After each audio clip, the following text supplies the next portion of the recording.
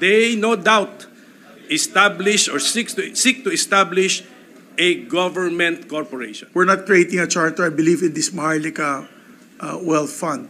But Maharlika Investment Corporation. If there is a fund, nobody manages the fund. So what happens? any one of you here can hear this bill, I'm sure, with professionalism and dedication. It's just that it is the matter of referral on which proper committee should handle it. Has nothing to do with it. Those who are not in favor, please raise your hand. The majority has it. How is that possible, Mr. President?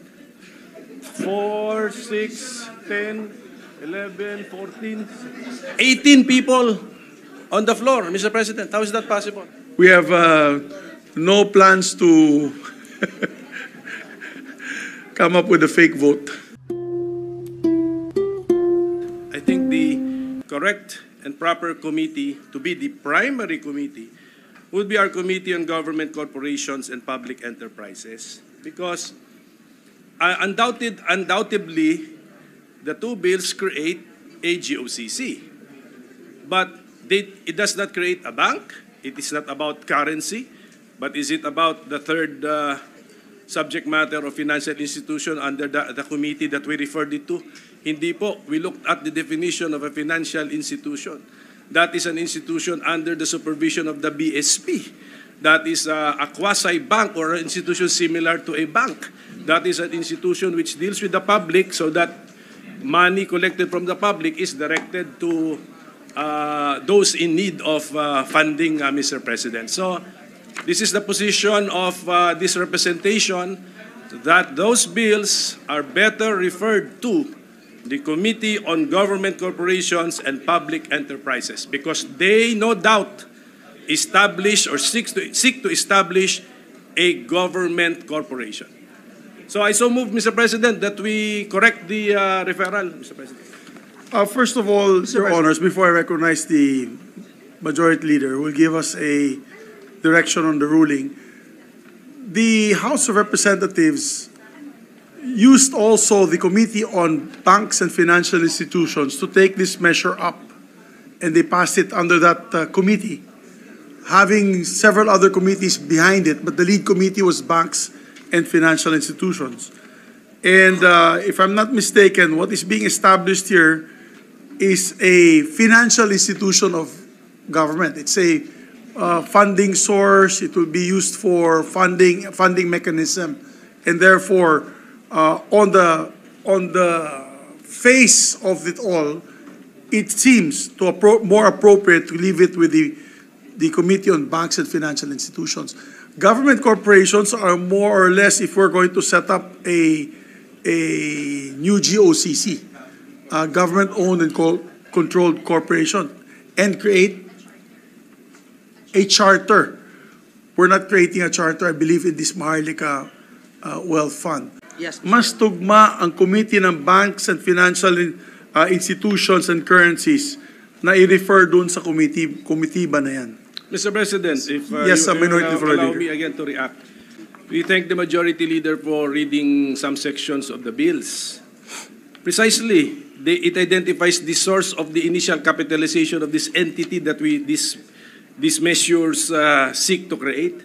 That is why it makes them a government institution. Yun po, ang pera galing sa pera ng government institutions din eh. So yun po yun. It does not make it all the more that the sections read by the Majority Leader support our position that we are creating a government corporation called the Maharlika Investment Corporation, because we cannot have a fund. There is no manager of the fund. But it's a Your Honor, corporation which manages the fund. but with due respect to the Minority Floor Leader, if you read the bill that was filed by Senator Mark Villar, the establishment of the fund is the primordial concern. It's the establishment of the fund. And several sections later is the creation of the investment corporation. So if you look at the priorities, the establishment of the fund, therefore, the primary committee really to handle this is banks and financial institutions. Secondary yung government-owned and controlled corporations. That is my reading of this bill. And that is also what had transpired in the House of Representatives. And I feel personally, of course, the body can decide today. Personally, I feel that it should be in the Committee on Banks and Financial Institutions. Of course, if there's a motion from the good gentleman, we can decide today. And we can vote on which referral it will be placed in.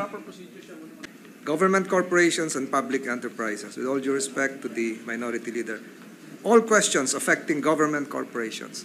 So it would appear that there should be an existing government corporation, and questions affecting the said existing government corporation would be part of the jurisdiction of the said committee, including amendments to their charters. In this case, Mr. President, there is no government corporation in existence which would handle the Maharlika investment funds. No amendments to a government corporation in existence would be under the jurisdiction of the committee.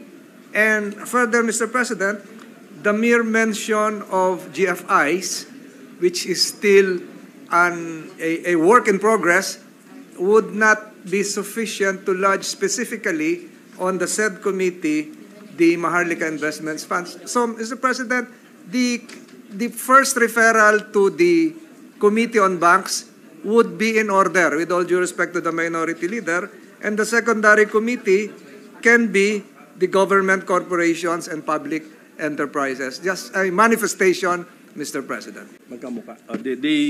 They're similar.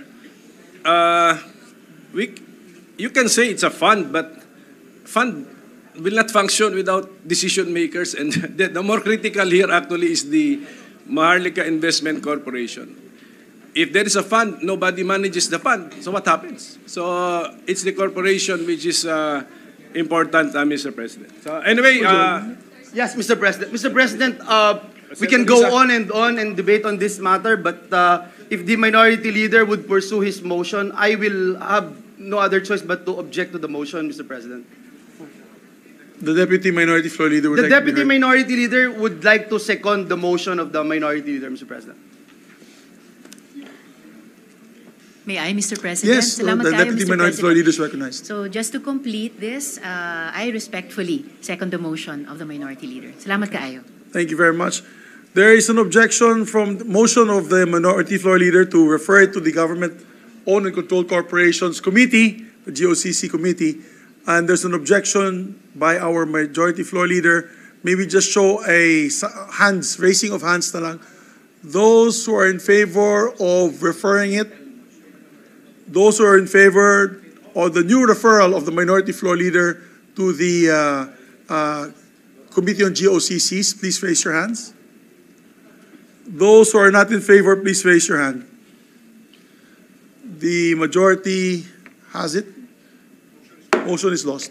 Any one of you here can hear this bill, I'm sure, with professionalism and dedication. It's just that it is the matter of referral on which proper committee should handle it. Has nothing to do with the chairman. Thank you. Which I think is important, Mr. President. The primary committee is also important because the chairman schedules the hearings, calls the resource persons, drafts the committee report.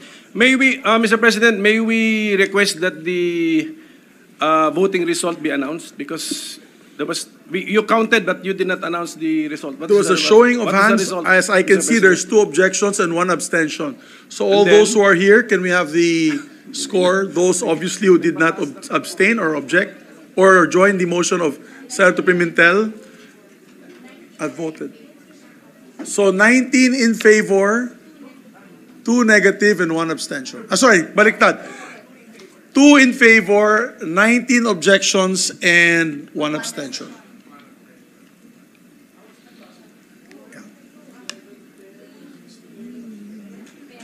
Shall I repeat? It is 2 negative votes, 1 abstention, and 2 affirmative votes, 1 abstention, and 19 negative votes. To your motion, Your Honor. How is that possible, Mr. President? 4, 6, 10, 11, 14, 18 people on the floor, Mr. President. How is that possible?